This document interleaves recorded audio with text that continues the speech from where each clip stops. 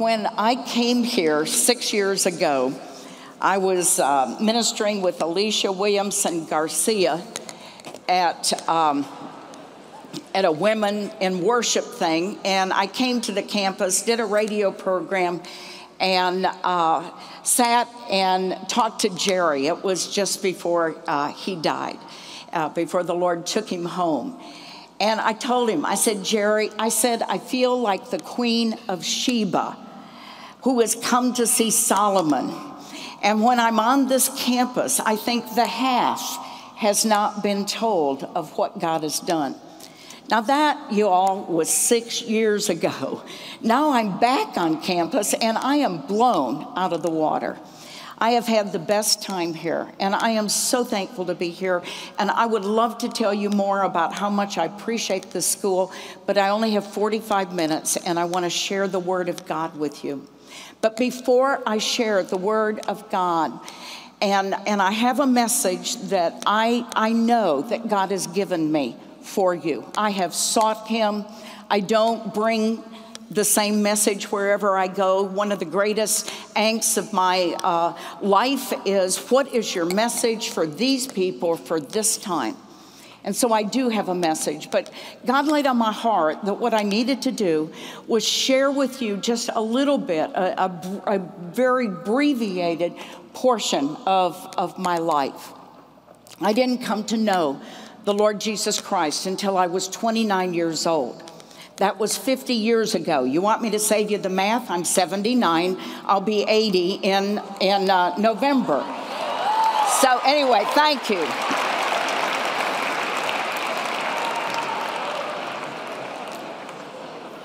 I had a religion, but not a relationship. I was raised in the church.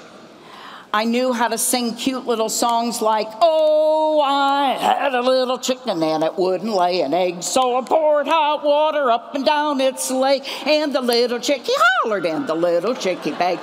The little chickie laid a hard-boiled egg, boom-ba-dee-ah-dee, some chick. And I thought, that's what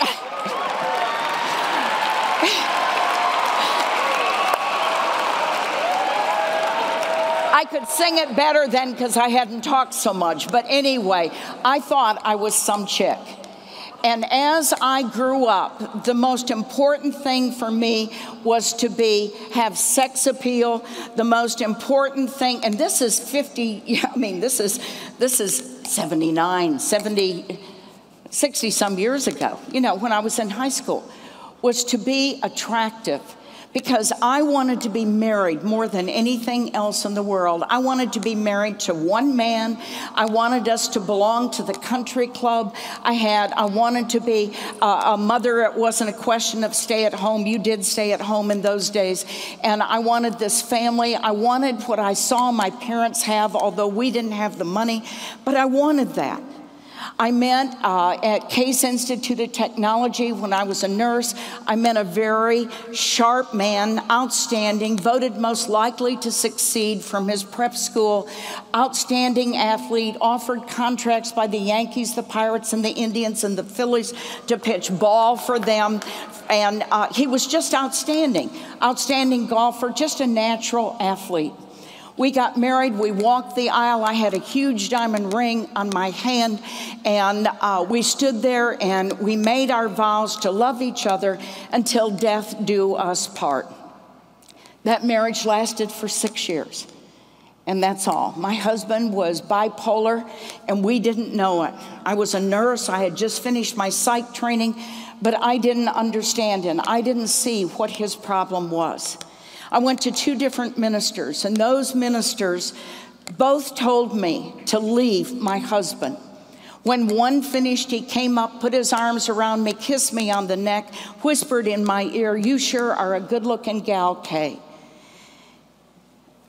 I'm sorry to say, but I moved back to that area. My husband had been to seminary there. He had dropped out of seminary because of his bipolar condition. And I moved back, and I stayed in Ed's house, and I slept. They had a bedroom downstairs, and I did everything short of going all the way with that man. The Bible says that you sink down into a pit that you dig with your own hands, and you go deeper and deeper and deeper into sin. Sin will take you farther than you ever wanted to go. It'll keep you longer than you ever intended to stay. And it will cost you more than you ever expected to pay. I left my husband. I stood in the living room of my home, and I shook my fist to God, in the face of God, and I said, to hell with you, God. I'll see you around town. I'm going to find someone to love me. And I went out to look for love in all the wrong places, not realizing, and would not realize it until later, that when I said to hell with you, God, that Jesus said to me, to heaven with you. Because he sent his son to hell for me, so that he might be raised from the dead and pay the penalty of my sins, and so that before the foundation of the world, as Ephesians 1 says, that he could say, blessed be the God who has blessed us with every spiritual blessing in heavenly places, just as he, God, chose us in Christ before the foundation of the world. I went from one man to another man looking for someone that would love me unconditionally.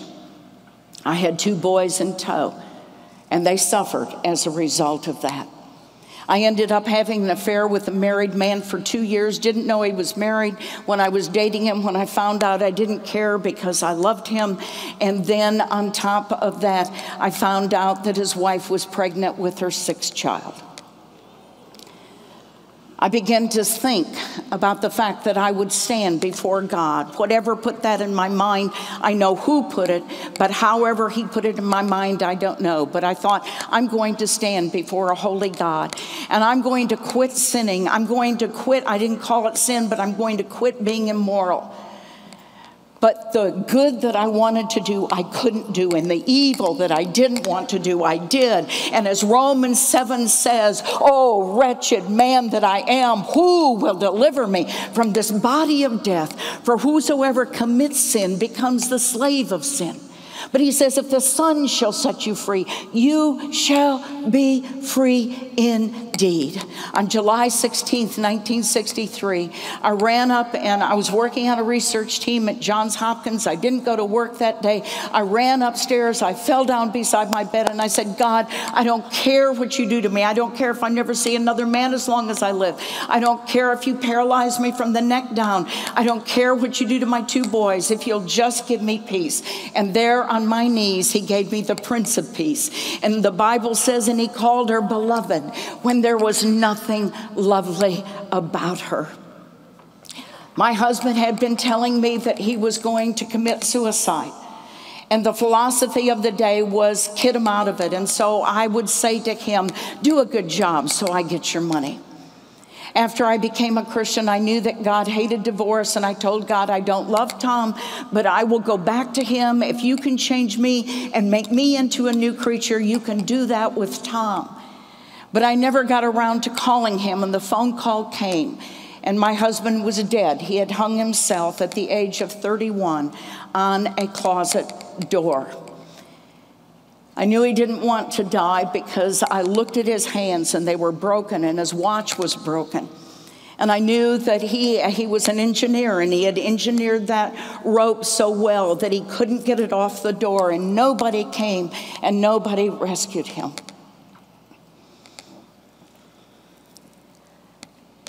Sin is very, very costly. I want to talk to you today. I'm not going to go on with all the other things because it would take too long, and that's not what God has laid on my heart for you. I just wanted you to know that any old bush will do to set on fire with the fire of God. Because it doesn't matter where you come from, but if you are in Christ, you are a new creature. Old things have passed away and all things have become new, and the Spirit of God now resides in you, and you can be everything that God wants you to be. I've come to tell you that I have a great burden on my heart, a great, great burden. And it is such a privilege to speak to you because of that burden. Because as Johnny and I were talking, is you can change this group right in this room. If you are absolutely and totally and completely sold out to God, you can change this world. But listen, it's going to take living at the cross. It's going to take living a crucified life. It is going to take saying to God, not my will, but yours be done. And the only way that you and I are in this auditorium today worshiping God was because our Savior said to the Lord, not my will, but your will be done. And so this is my prayer. I want you to pray with me before we open the Word of God. Oh, Father, I beseech you in the name of your Son, that your word would go deep into our souls, that it would cut and divide, and that it would discern. And Lord, that you would take it today and that you would release us, that you would cut through any chain, any bondage, Father, that is keeping us from being a woman of God, a man of God, holding forth the word of God in the midst of this crooked and perverse generation. Now, Father, unto you who is able to do exceedingly abundant, or I wouldn't stand here, according to the power that works in us, to you, Father, in our lives may be honor and glory and praise and dominion forever and ever. And all God's people said what? Amen. I want you to take out your cell phones or open your Bibles, either one, to Romans chapter 1. And when you turn to Romans chapter 1, Paul in 1 verse 16 says, I am not ashamed of the gospel of Jesus Christ. It is the power of God unto salvation to everyone that believes, to the Jew first and to the Greek also. For in it, in that gospel, the righteousness of God is revealed from faith to faith. And it says, but for the wrath of God is revealed from heaven against all ungodliness and unrighteousness of men who suppress the truth and unrighteousness. I personally, and you can check it out, but I personally believe that America is in the midst of the judgment of God, but it hasn't seen anything yet. And I believe that because we as a nation have aborted so many children, and God's word tells us in the Torah that blood pollutes a land, and God will not tolerate the innocent death of another person, but what he will require that blood at our hands. And because we have a president of the United States of America that has stood and said that same-sex marriages are to be accepted, I believe what has happened is that we have set ourselves above God and above the word of God, and I believe that the judgment of God can no longer be restrained, but that it is coming upon our nation. And God needs valiant men and women. He needs valiant men and women who will stand and hold forth the word of God in the midst of a crooked and perverse generation. In Romans chapter 1, he tells that the wrath is going to be poured out. And why is it going to be poured out?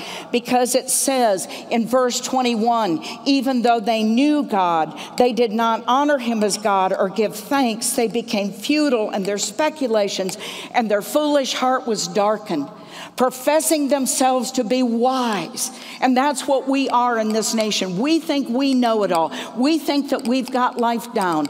And it is life apart from God. It is life apart from the restraints. It is a life without morals in our nation now. And God will not tolerate it. It says they exchanged the glory of an incorruptible God for an image in the form of corruptible man and of birds and four-footed animals and crawling creatures. I want to ask you a question. What are you enamored with? What are you enamored with? When Tim Tebow comes here, what happens to you girls? Do you go crazy? Did you go crazy when Tim Tebow was here? See, what are we enamored with now? He's a fine man, But so many times we are enamored in the United States with the heroes, with the glamorous, with the stars, with the ones that stand on platforms and have audiences and are just what we, in a sense, aspire to be. And he says they took the glory of God and they exchanged it for an image. Verse 24, therefore God gave them over. And I believe, precious ones, that this is what God is going to do with the United States of America. I believe that he's going to give us over to our lusts and that we are going to reap an awful, awful harvest. Look at what happens when he gives them over. 3 times he says he gives them over. 3 times he says they exchange things. So in verse 24, God gave them over to the lusts of their hearts, to impurity, that their bodies might be dishonored among them. I want to ask you a question. What did you do, single person, with your body within this past week, within this past month? Did you give your body over to impurity? Did you give your eyes over to impurity on the internet? Did you girls give your bodies over to a man to fondle and to caress and to excite? If you did, just know this, that God will not tolerate that.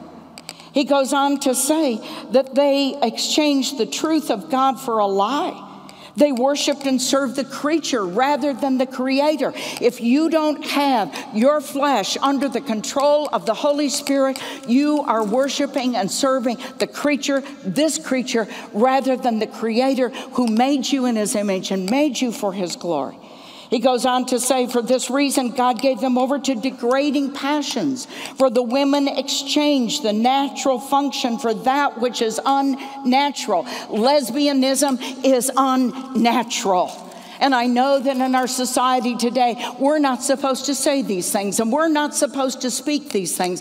But I'm telling you, the reason that America is in the trouble that it's in was because the Church of God abandoned the Word of God because they got involved in programs instead of teaching people to know the Word of God, to study the Word of God, and to live accordingly in the fear of the Lord. This is why we're in the state that we're in.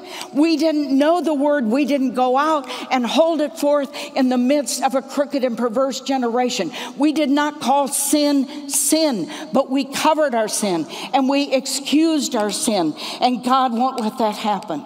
He says God gave them over to degrading passions. In the same way also, the men abandoned the natural function of the woman. They burned in their desire towards one another, men with men. Listen to what God says, committing indecent acts and receiving in their own persons the due penalty of their error. And just as they did not see fit to acknowledge God any longer, God gave them over to a depraved mind. Talk to the people. You're out there in the midst of these people. Talk to them and you will see that they have a depraved mind. There's no fear of God before their eyes. And so they do things that are not proper, being filled with all unrighteousness, wickedness, greed, evil, full of envy, murder, strife, deceit, malice. They are gossips. They are slanderers. They are haters of God or hateful to God. They are insolent. They are arrogant. They are boastful. They are inventors of evil. They are disobedient to parents. They are without understanding. They are untrustworthy. They are unloving. They are unmerciful. And although they know the ordinance of God, they know inside that there is a God because God bears witness within them. They know there's a God, and although they know the ordinance of God, it says that they practice, those who practice such things are worthy of death. In other words, they know that there is a judgment for sin and a judgment for disobedience. Now, I don't think many of them know it today, but I think they don't know it because we're not telling them. We're not telling them in love. We're not telling them in kindness. We're not telling them in mercy. We're not telling them because we will be deemed intolerant. We will be deemed out of the step of society. We will be deemed unloving. But listen, if I'm in sin and you know the consequences of sin, as he tells us here, then you can know this, that if I really love them, I'm willing to tell them no matter how they will respond to me, no matter what they will say, no matter if they want to shut me up, they will stand and they will hold forth the truth in the midst of a crooked and perverse generation. He says that these people, although they know the ordinance of God and that those who practice these things are worthy of death, they not only do the same, but they give hearty approval to those who also practice the things that they're practicing. Sin loves company. Sin does not want to sin alone. And so what does God tell? He turns from those that have turned their back on God to those that are religious. And this is what he says to them, that he will render to each person according to his deeds. To those who by perseverance and doing good seek for glory and honor and immortality, eternal life. Not eternal life because they earned it, but eternal life because they live in the fear and the respect of God. Why is this university here? This university is here because Jerry Falwell and his wife persevered, because they believed God, because they were willing to take whatever the world said. I remember one of my friends telling me that when she hugged Jerry, she felt this thing on his chest, and she said, "What is that?" And he says, "It's my bulletproof vest." But this is a man that persevered. And then it talks about those who selfishly are ambitious and do not obey the truth, but obey unrighteousness. Wrath and indignation will come upon them. And then he says there's no partiality with God. God is God. He never changes. He never alters. He is the sovereign ruler of the universe. He's the same yesterday, today, and forever. He has given us a book, and this book tells us all about life. This is a sacred book. It is a God-breathed book. And when you and I study this book, we are studying the very words of God. We know the very mind of God. We know the very character of God. And we know how we are to live. If you go with me to 1 Corinthians chapter 6. In 1 Corinthians chapter 6, and I believe, and I hope you'll understand my heart. I hope you'll understand my heart. But I believe that this verse pertains to some of you at this school. I believe you're at this school, and you're at this school because it's a top university and you can get a top education and you can excel. But listen, if you walk in the doors of this school and out the doors of this school without having a relationship with God, you will perish. And that's not the reason that this school is here. The reason that this school is here is to raise champions for Christ, not champions for yourself, not champions for the world, but champions for Christ. In 1 Corinthians chapter 6, he says, do you not know? Listen carefully, precious ones. Do you not know that the unrighteous will not inherit the kingdom of God? Do not be deceived. Do not be deceived. Neither fornicators, nor idolaters, nor adulterers, nor effeminate are like cross-dressers, nor homosexuals, nor thieves, nor the covetous, nor drunkards, nor revilers, nor swindlers will inherit the kingdom of God. Do you know that? Do you understand that? When you're out in the world and you see these people that are in these kinds of sins, living these kinds of lifestyles, precious ones, are you out there holding forth the word of life in the midst of those, that group, and telling them that they will suffer eternal punishment if they do not repent, if they do not have a change of mind, if they do not come and fall before God and acknowledge their sin? Do you really believe that? Do you really believe that? What are you going to do when the government, and I believe that this is what's going to happen in the United States of America. I believe that in America that the Christians are going to become like the Jews were in the days of Hitler. Get them out of the culture, shut them up in the ghettos, tell them they can do their thing as long as they don't come out of those four walls and bring the Word of God to us, because that we will not tolerate. I believe that great persecution is coming, and I am so burdened. I am so burdened because I believe that the church is ill prepared for the days ahead. I believe we have entangled ourselves with the affairs of this life. I believe that we have grown up and we don't know the Word of God, and we don't know it firsthand. Oh, we get it from people like me, or we get it from others in church.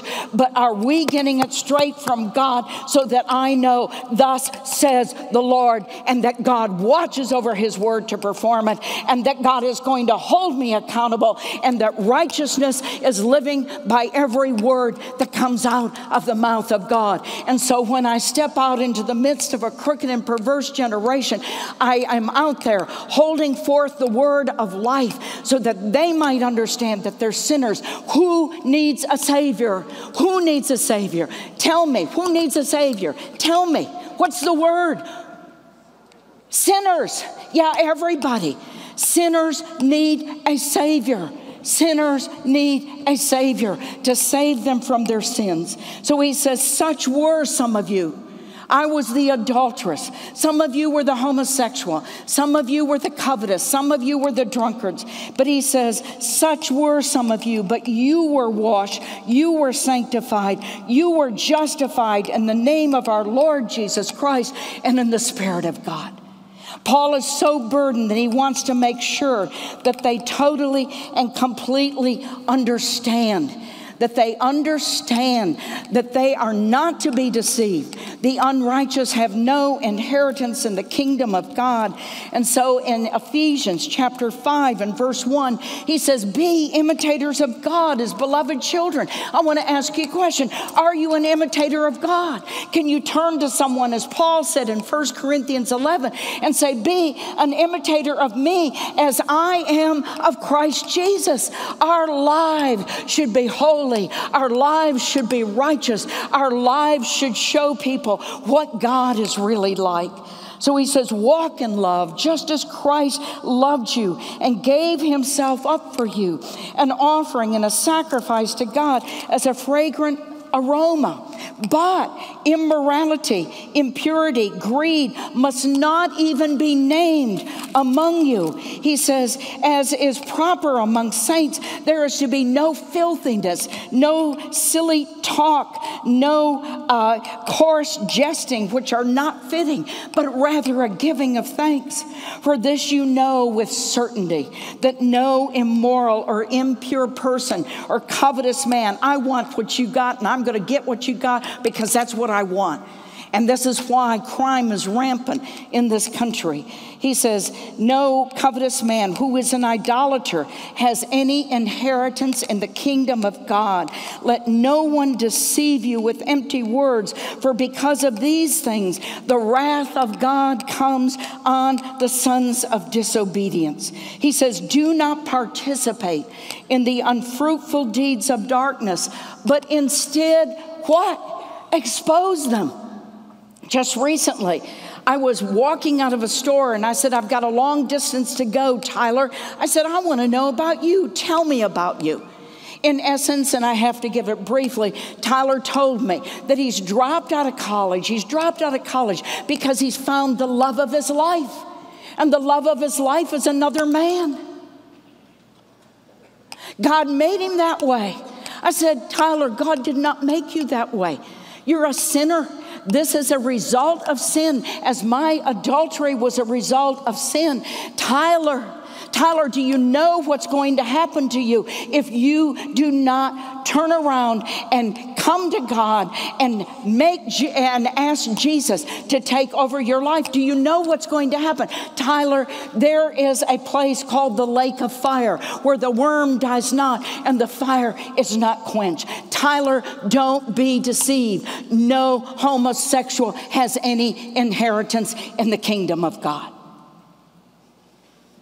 What if I hadn't told him that? What if I just walked out of the store and said, oh, what a shame, how awful. Would his blood be upon my hands, as Ezekiel says, and as Paul says? Yes, his blood would be upon my hands.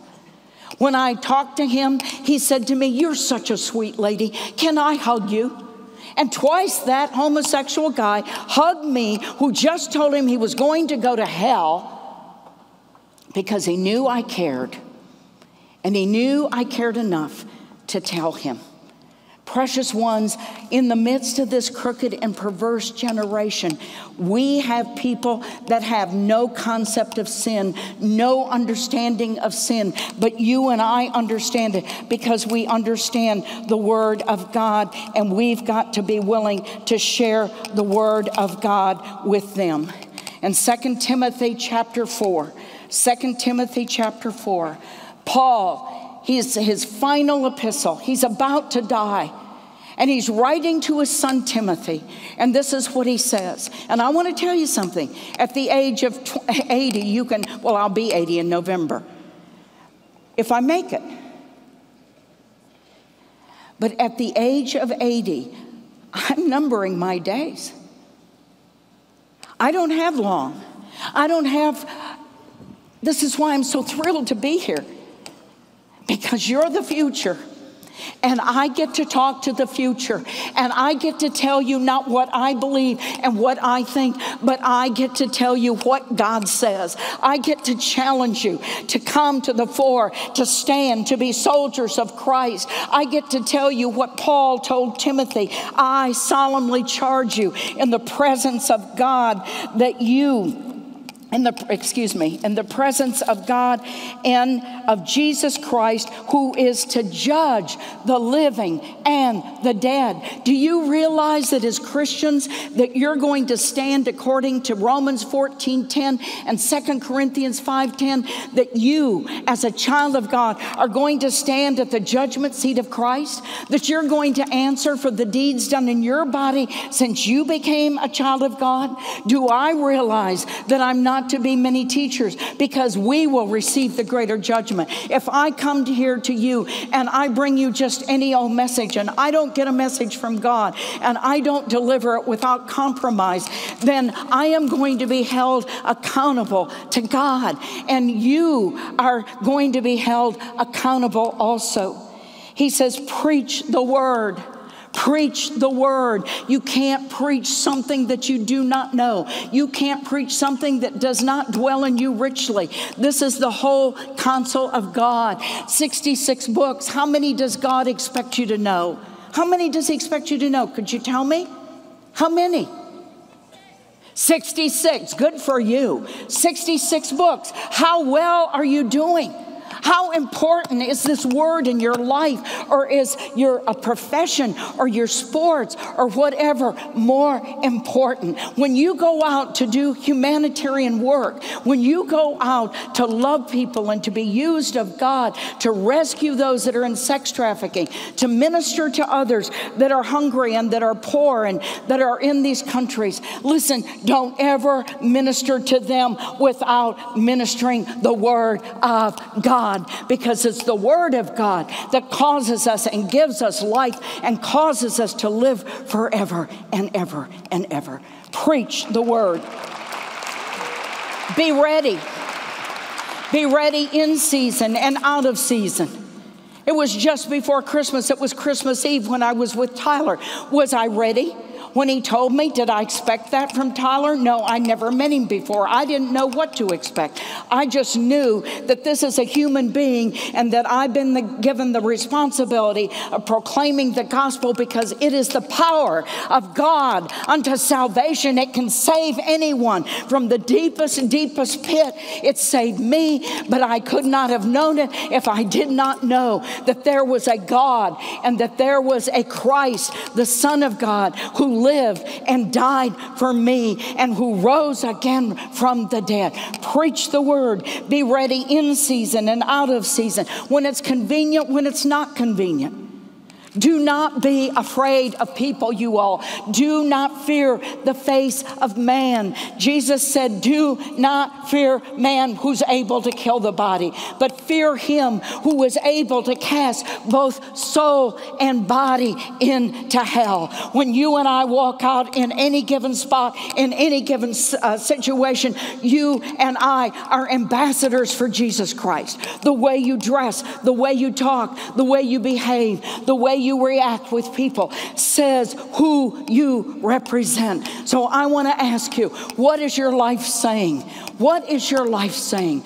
Are you ready to proclaim the word? And are you able to proclaim it because you're not feeling like a hypocrite because of what you did last night, or what you did to this friend, or what you are pursuing, or what you are living for? He says, preach the word, be ready in season and out of season. Reprove and rebuke. Reprove and rebuke is a play on words. One means that you're going to tell them that they're wrong and they're not going to pay any attention. It's going to fly over their head. The other one means you're going to tell them, and all of a sudden they're going to feel the sword of the Spirit. And they're going to know that something is wrong and wrong with them, and that they need a solution. And please take the knife and pull it out and heal me. Send your word and heal me. So you reprove and you rebuke, whether they listen or do not listen. You are to preach the word. You are to be ready. You are to exhort. You're to come alongside and say, listen, this is not what God intends for you. God has something so much higher. God wants you and his family. God wants you to live like this. Maybe you know some kids that you really believe are genuine Christians, and yet they're not living like it. They're caught in a relationship. They're caught in a habit. They're caught in a passion, a desire for exaltation, a desire to be, somebody or something. Either way, you're to come alongside. You're to exhort that person. And then he says, on top of that, you are to do it with great patience and instruction. Great patience and instruction. Instruction from the Word of God. If you're caught in a sin, this is how you get out. Let me help you be restored to God. Let me show you how to do. Do you realize that you are accountable for those that you know?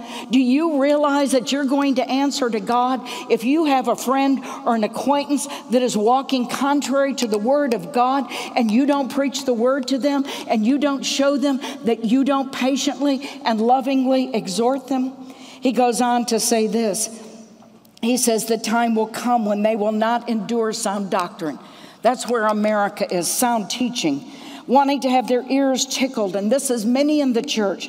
They will accumulate for themselves teachers in accordance to their own desires, and will turn away their ears from the truth, and will turn aside to myths. But you be sober in all things. That means have your head screwed on right. Endure hardship.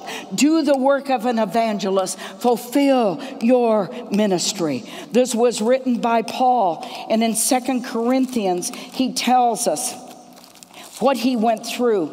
In 2 Corinthians, he tells us, wait a minute, let me find it real quick. I'm fighting the clock. He tells us in 2 Corinthians, well, just 1 minute. I've lost my paper clip. There it is. He tells us in 2 Corinthians, in chapter 6 again, now is the acceptable time. Now is the day of salvation.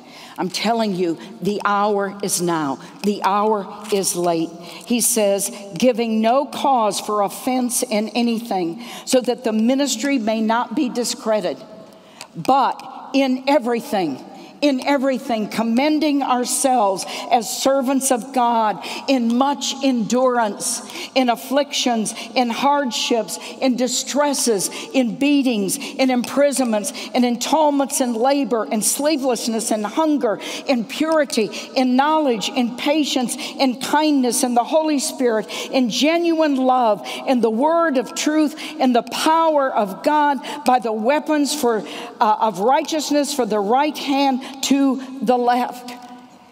And then he says, by glory and dishonor, by evil report and good report, regarded as deceivers and yet true, as known, unknown, yet well known, as dying, yet behold, we live, as punished, yet not put to death, as sorrowful, yet always rejoicing, as poor, making many rich, having nothing but possessing all things. Does that describe you? That's to describe us. We are to be willing to take the beatings, the imprisonments. We work in 185 countries. We work in 70-some languages. We've got one man that was just threatened when the Muslims came into Syria, took over the prison, and said, if you don't become a Muslim, we'll kill you. He was the only one that stood and said, no, I'm a believer in Jesus Christ. You'll have to kill me. And they said, we'll be back in 4 hours. Don't you know how fervently we were praying? And apparently he's still alive. But we have another that disappeared. We couldn't find out where he was until one day his wife went to the market and his head was on display in the market. Jesus was willing to die for you. Are you willing to lay down your life for Jesus Christ and for the sake of the gospel? How do you do it? In 2 Corinthians chapter 4, in verse 16, he says, therefore we do not lose heart. But though our outer man is decaying, you don't understand that right now, but when you get to be 79, you will. Though our outer man is decaying, our inner man is being renewed day by day. For our momentary light affliction is producing for us an eternal weight of glory far beyond all comparison. Now listen, while we look not at the things that are seen, but at the things which are not seen, for the things which are seen are temporal, but the things which are not seen are eternal. I beg you, that you would present your body to Jesus Christ as a living sacrifice, holy and acceptable unto God, which is simply your reasonable service of worship. I beg you not to become conformed to this world. I beg you to be transformed by the renewing of your mind, that you might prove, that you might put to test what is the good and acceptable will of God. For whatever God wills for you, this life is temporal, but you have eternity to live with him face to face. And what will you see and what will you hear when you die and you step into eternity? Will it be, well done, my good and faithful servant? Or as 1 John says, will you shrink back in shame because you did not live fully for Jesus Christ? Oh, beloved, I know that if we would live in the courage of faith, if we would take God at his word, if we would fear no man but fear God, I know that this nation would not know what hit them, because as the homosexuals have risen up, as the abortionists have risen up, as the others have risen up, we would arise and we would hold forth the word of God in the midst of the crooked and perverse generation, and we would live as if we believed it. That's what I'm calling you to. That's the burden on my heart. And I know it's not socially acceptable for me to talk about immorality and homosexuality, and they're both sins and they're both equal. But somebody has to be willing to lay down their life. I close with this illustration. Hugh McHale was licensed to preach at the age of 20. At the age of 21, Hugh McHale preached his last sermon. And when he preached his last sermon, this is what he said, and I want to get it right. He said, "The people of God have been persecuted sometimes by an Ahab on the throne, sometimes by a Haman in the states, and sometimes by a Judas in the church." The Reformation was coming to the fore, and they were hated by the church because they were teaching the Word of God, a Christianity that was lived out. They arrested him. They took him. They put him on trial. He would not recant.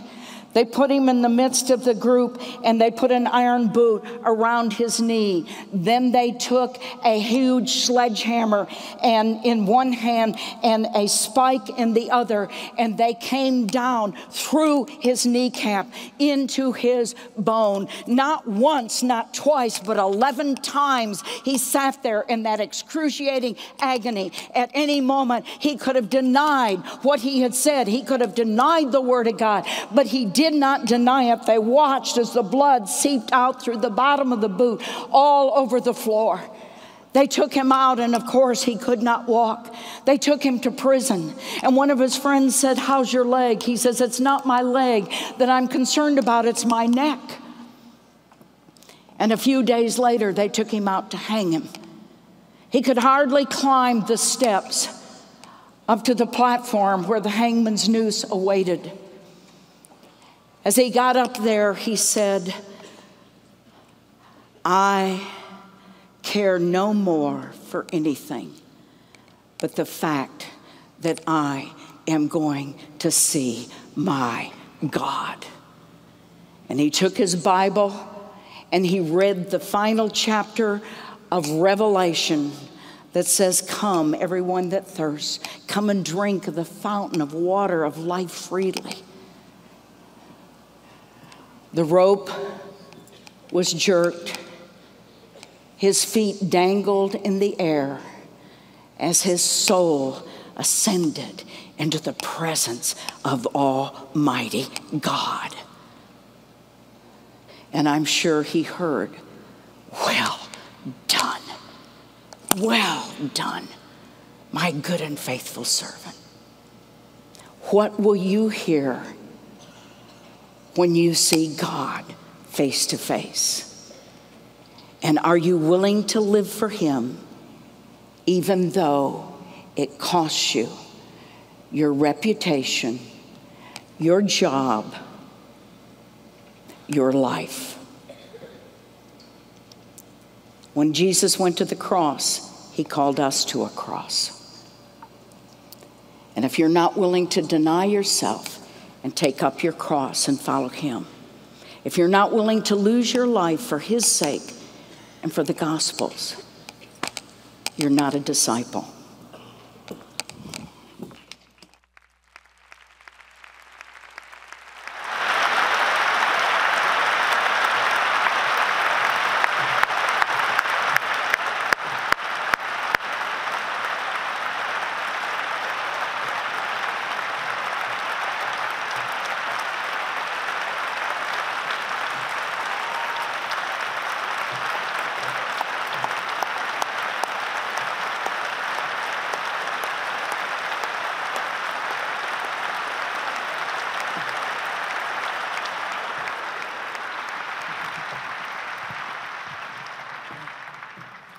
Thank you. It was worth the hours of seeking God for his message. Thank you. I'm sure that heaven is rejoicing in you, in you, in you. Thank you.